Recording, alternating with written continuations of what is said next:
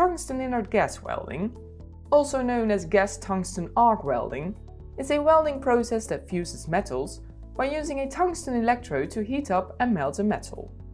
The tungsten electrode is inserted into a torch. The torch is connected to the welder, and the welder itself provides the electrical current needed to reach the optimum temperature for the metal to melt.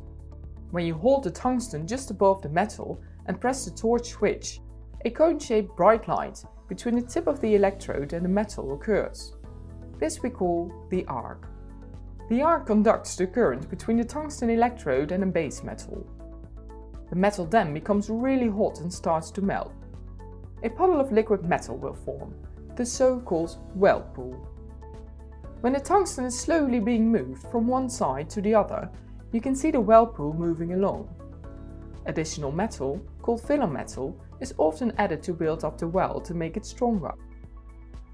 As you're moving along, the melted metal right next to the Weld Pool starts cooling down and solidifies. That is how the weld starts to form.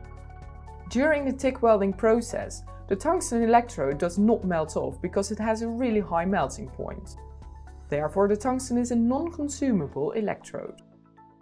Whilst welding, there's not only a current, but also inert gas flowing out of the torch. The inert gas does not interact with other gases and acts as a shielding gas that prevents contaminants from ambient air entering the molten Weld Pool. Besides protecting the Weld Pool, the shielding gas also helps to cool down the weld.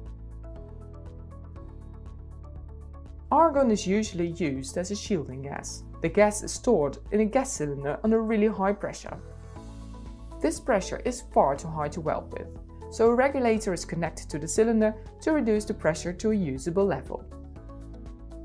Often there's also a flowmeter attached to control how much gas is flowing out of the torch.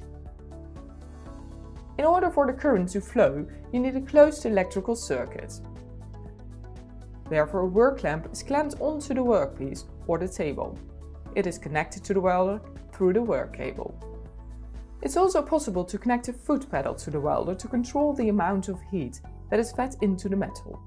A foot pedal can be used instead of a switch or thumb wheel on the torch. This, in a nutshell, is the TIG welding process.